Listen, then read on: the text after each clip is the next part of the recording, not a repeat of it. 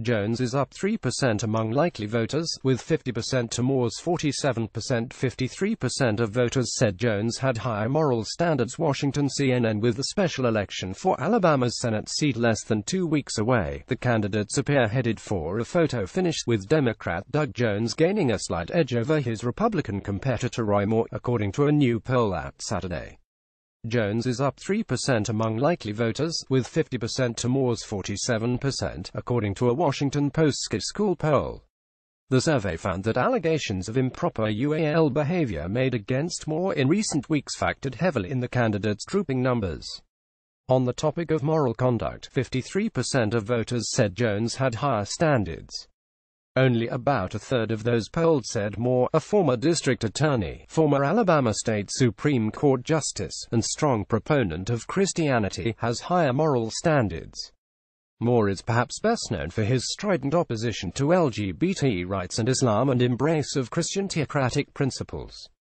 Of the 1 in 4 likely voters who listed morality as the top factor in voting, Jones also leads 67% to 30%. However, the poll also highlights a continued division among Alabama voters on the validity of the UAL allegations against Moore. Just 35% of likely voters believe Moore pursued relationships with teenage girls when he was in his 30s, while 37% say they are either unsure or do not have an opinion. Comparably, 28% of likely voters say they do not believe the allegations, the poll found. Moore has vehemently denied the allegations.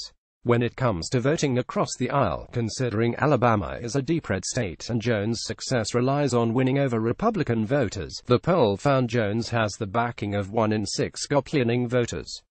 In comparison, Moore has the backing of 1 in 14 Democratic-leaning voters. Polls taken before the allegations against Moore surfaced showed the Republican with a lead, but that fell quickly afterward. According to a Fox News poll from the middle of November, Moore trailed Jones by 8 points. The special election will be held December 12. A spokesman for Moore's campaign responded to the polling results, insinuating that the Post had influence over the findings because they were the first news organization to report the UAL misconduct allegations against Moore.